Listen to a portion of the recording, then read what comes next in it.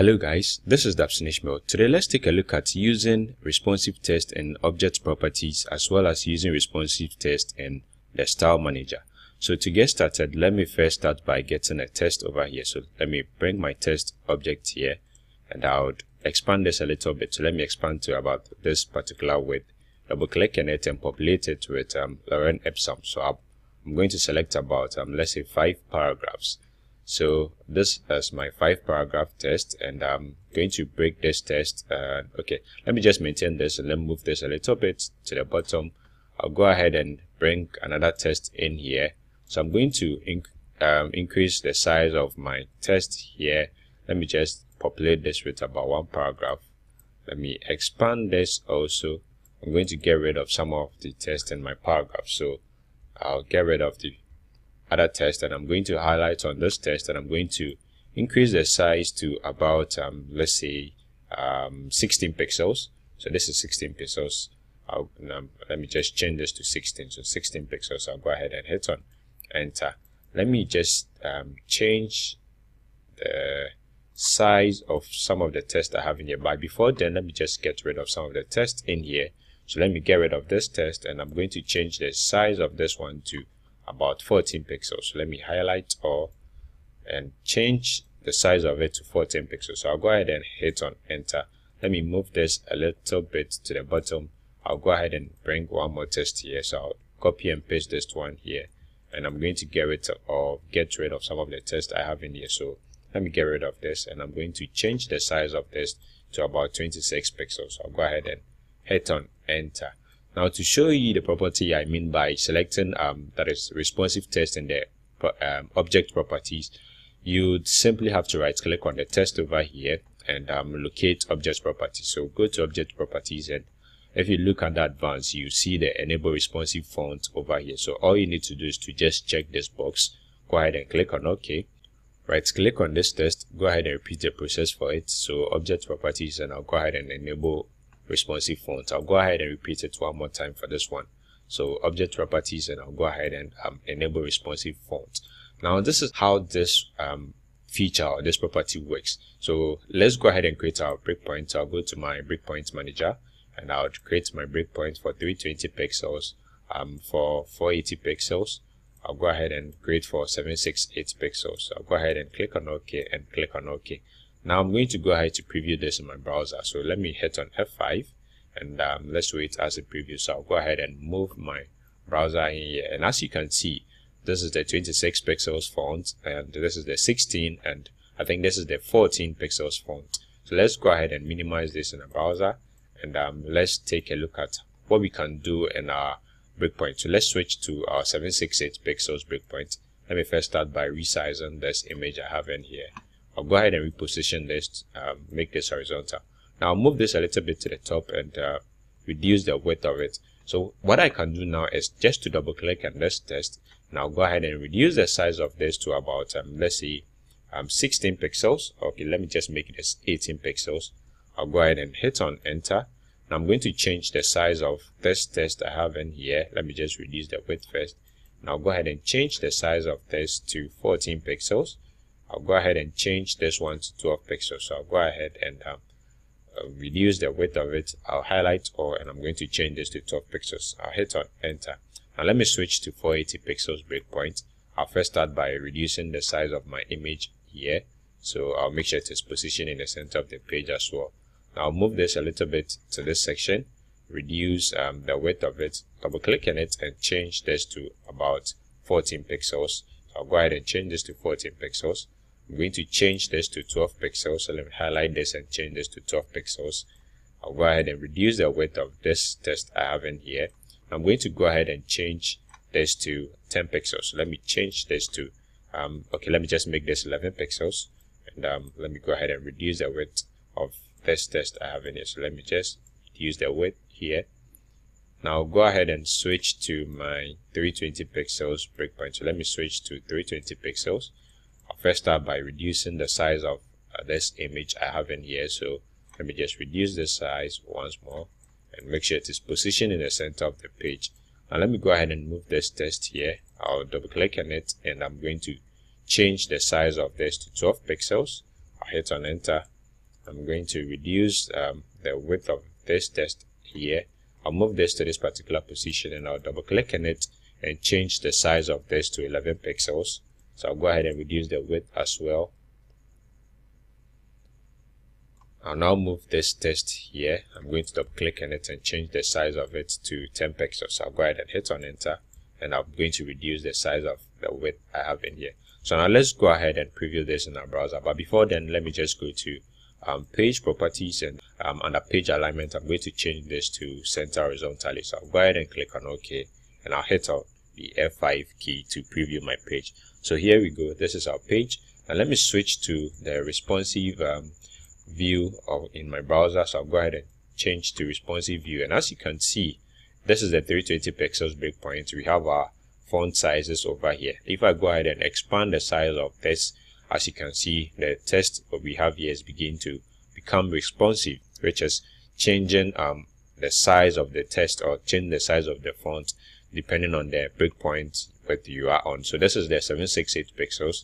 Now when we switch to the default, that's the 970 pixels, you can see the actual sizes of the font we have in here. So this is for using responsive text, and that is object property. Let's go ahead and use responsive text in our style manager. So I'll first go ahead and get rid of the text I have in here. So I'll delete this text. Let me just go ahead and clear off my breakpoints just to make sure everything is out.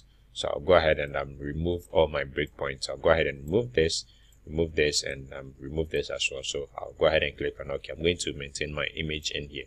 Now to locate our style manager, you go to tools, and under that is site tools, you identify your style manager over here. So let's click on style manager, and we have a couple of styles over here. We are going to go ahead to create our own style. So let's go ahead and click on add. So when you click on add, there are a couple of options we have in here. That's a whole lot of tools or a lot of properties you can apply to your font or objects in your project. So we are going to take a look at a couple of them. When you look at the general, under general, we have custom styles. So under custom styles, if you intend using Google Web Font or any web font in your project, this is where you're going to paste in your custom styles. To show you what I mean, let me just open my browser and navigate to Google Web Font. So I'm going to use that's a Roboto font type in my project. So I'm just going to add this, and I'll go ahead and open what I have added here. I'm going to copy this code over here. So let me just right click on this code, go to copy. Now let me open my project. Let me just close this for now. I'll close this one. I'll come to another page. On a page, I'm going to navigate to site HTML. So let me just go to, that is between the head tags, and paste in my code over here. I'll go ahead and click on OK. I'll now come back to my browser. I'm going to copy the CSS code. So I'm just going to highlight on this code and right click on it and select copy. I'll now come back to my project. This time around, I'm going to go to tools, and under tools, I'm going to style manager. So this is where I'm going to create my style. So this is my style. Let me just give this let's see, Roboto underscore 26, and let me just add the color of the font to it. So that is Roboto underscore 26 underscore black. So I'm going to paste in my custom style over here. I'm just going to switch or navigate to the font section. I'm going to change the size of the font to 26 pixels. So let me select 26 pixels, and I'm going to change the color of the font to, that is, black. So I'll go ahead and click on black.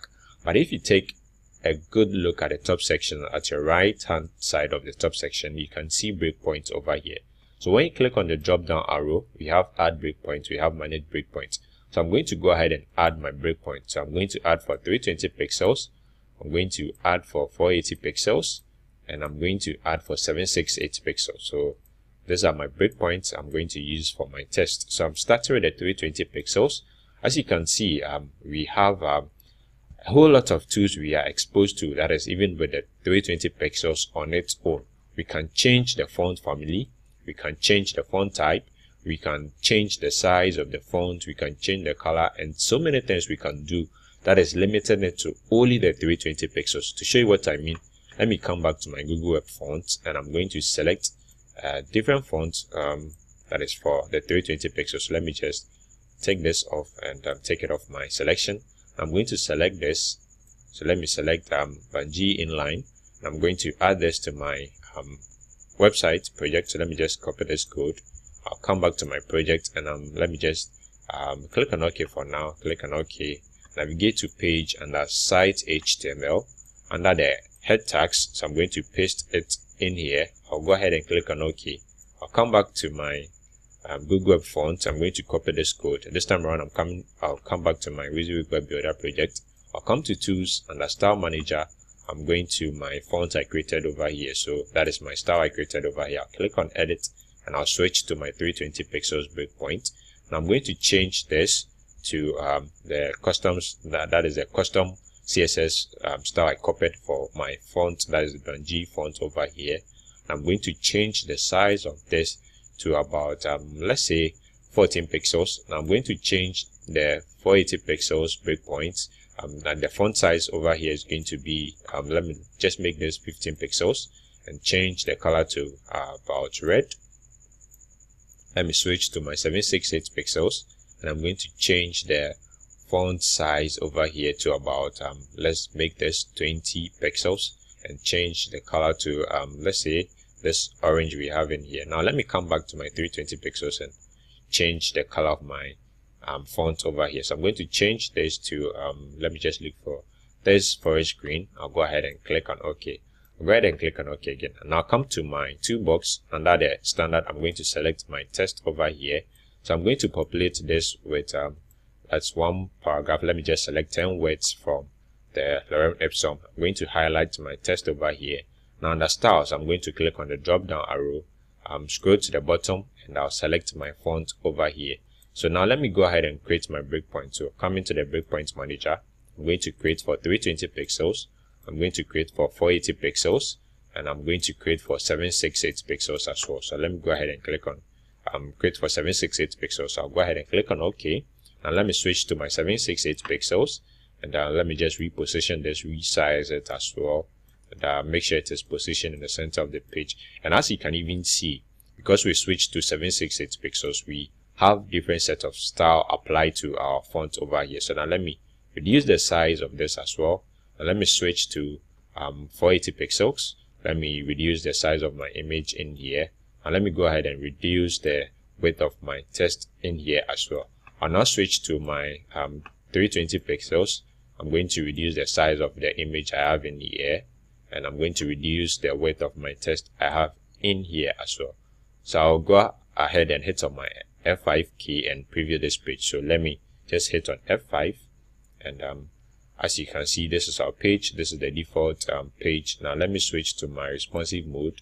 So this is my responsive mode. I'm going to switch to my 480 pixels breakpoint. So this is 480 pixels, and as you can see, we have different color applied to our font over here. Now I'm going to go ahead to switch to my 320 pixels breakpoint, and as you can see, when we switch to our 320 pixels breakpoint, we have different font type and different size and different color applied to our text. So those are the two main differences, or two main ways you can use responsive text.